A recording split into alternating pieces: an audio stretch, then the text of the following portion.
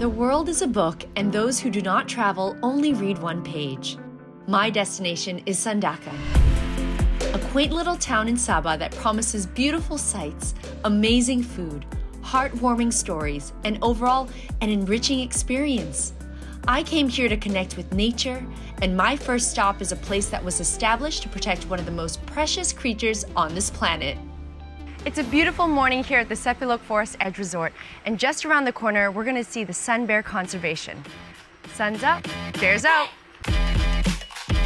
So we're here at the Sun Bear Conservation Center, and I was told there's about 44 sun bears in rehabilitation, and they've been rescued from all over Sabah. And now we're going to talk to Dr. Wong, who's founded this amazing establishment. Not all bears that we rescue are releasable, so we have to be very selective. We see, they have the capability of survive in the wild. If they can live up to like 13, 14 or 15 years, that is considered as old. What have you seen change since you started this conservation center? So the first thing is that there's no more people keeping sun bear as pets here in Sabah. And of course, if not the center, all of these bears, you're looking in their face, looking in their eyes, they all will be like stuck in small cages for the rest of their life. I personally have seen so many of these bears that was kept in small little cages, and it's absolutely heartbroken. Rainforest is not a word. It's not something that you read from books or you see from, Discovery Channel or National Geographic. It is in our backyard, and you have to come and feel it while we still can. Then you realize that how special is this forest and how important is this forest. Then together we can take a little bit actions from our daily life and make a difference. The Sun Bear Conservation Center is absolutely stunning. You see these bears just strolling around in their own habitat, and to be so up close and personal with them, I've never experienced anything like this before, and I think everybody should come here and check this out. I mean, look at that. It's great to know that sun bears in Sabah are in good hands. My journey definitely started on a high, and after a quick little walk around town, I want to grab some of that famous Sandakan seafood. And what better place to start than Kampung Sim Sim? Now, this is one of the first water villages built in the 1870s, populated by the Chinese from the Guangdong province. The seafood cannot get any fresher. And as you walk, you're going to smell the aromas of salted fish, which was a huge export of this town. And it's not just in Sim Sim. Sandakan is brimming with seafood everywhere you turn. And if seafood is not what you're after, there's some great alternatives too.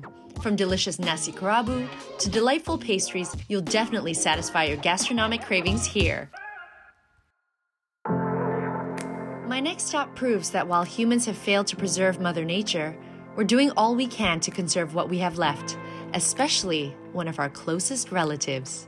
Orangutan is critically endangered. In Sabah, they are considered totally protected animals. So it is important to preserve and conserve the species, as they are parts of the animals that balance the ecosystem. They disperse the seed, they make the tree species growing healthy. These trees are actually important for the other spectacular species such as elephants, tigers. So, if there are no orangutan, there are no man-seed disperser in the forest, what about the other animals? They don't have home. Our short-term goal is to have a very progressive orangutan rehab program. As for our long-term goal, we want to establish this center as a world-renowned orangutan center. To you guys out there, to the public, I hope you guys can come and visit us at the Sepilok Orangutan Rehab Center, not just to see the orangutan, but learn about them and bring back the important message why we should conserve them, why the rehabilitation program is important for them. We want the next generation to live better. We want the next generation to know about our wildlife, especially orangutan. The efforts by Dr. Nabila and her team cannot be commended enough, and I'm glad to know that there's still hope for this majestic species. Ending the night with a delicious dinner and some drinks, I can't help but reflect on how much us humans have an impact on nature. We're not the first here, but we have to do what we can to make things last. And judging from what I've seen in Sandakan so far, I, for one, am glad to know that we're on the right track. But my journey hasn't ended. I'm off to visit a piece of paradise in Malaysia's backyard. You can get there by boat, but today, I'm taking to the skies. Seeing Sandakan from the helicopter as we headed towards my next destination was something else. And as we got closer and the water's turning from deep blue to a clear turquoise, I knew this next place was special. We've just arrived here on Langkayan Island at the Langkayan Island Dive Resort, and they specialize in the preservation of marine wildlife, especially sea turtles. Guys, look at this place. It's so beautiful. This slice of paradise is part of the Sugud Islands Marine Conservation Area and is a key nesting spot for green and hawksbill sea turtles. I can't wait to find out more about them, but before that, I'm gonna get my feet wet. Langkayan Island is truly a paradise and the waters are so spectacular. There's no way you can come here and not take a closer look. So today, I'm going diving. After a quick lesson by our amazing dive instructor, I was ready for my first ever dive. And what an experience it was. Being underwater is surreal, like being on another planet. It's like flying without the fear of falling. And because of that, you're able to marvel at the spectacular seascape of underwater flora and fauna.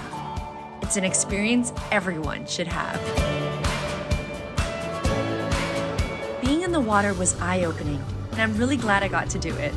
The waters here are nothing short of amazing, and I decided to wind down the day with some me time out in the open sea.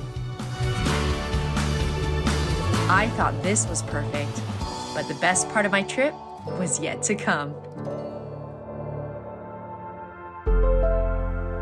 This is the most exciting moment. This is so amazing. I've never seen anything like this. This is nest 492 and they're expecting about 40 turtles to come out of it. 53. 53? Oh my goodness, that's amazing. Yes. So that means we've got a few more? A good one, yeah, a good percentage. So you're always aiming for 80% or more? Well, we have an average like that. I see. So this is considering a good hatching rate. So let's go to the beach and release them. I feel so grateful to be able to witness this and see the fruits of the doctor's labor. When she started in 2004, there's only 100 nests, and now it's about 790 nests. So it's just, I'm just in awe of the impact, and it's just so sad to hear that, you know, 1 out of every 1,000 of these baby turtles actually make it. So we're gonna root for these turtles and hope one of them makes it. I wish all of you the best, and I hope no sharks bite you. Go!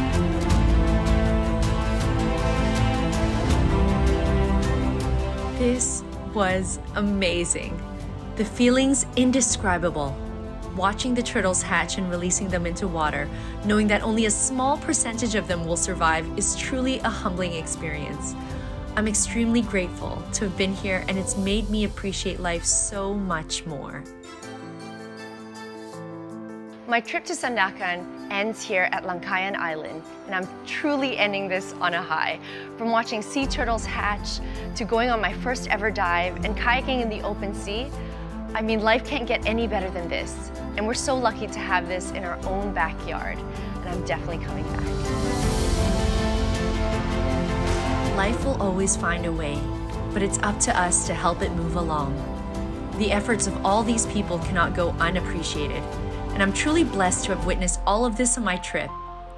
Ecotourism is a step in the right direction in conserving our planet, and I'm proud to know that we're playing our parts.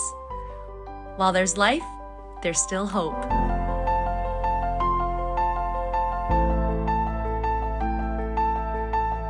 Thank you, Sandakan. You have been truly wonderful.